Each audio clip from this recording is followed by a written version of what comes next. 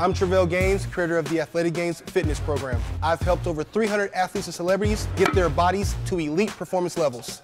And now I'm looking forward to my next challenge, you.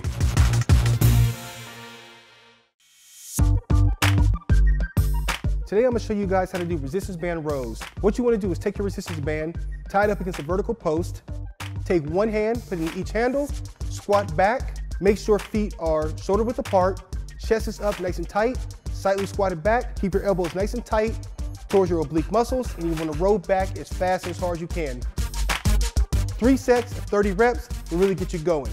It's a great exercise to work your back and your shoulders.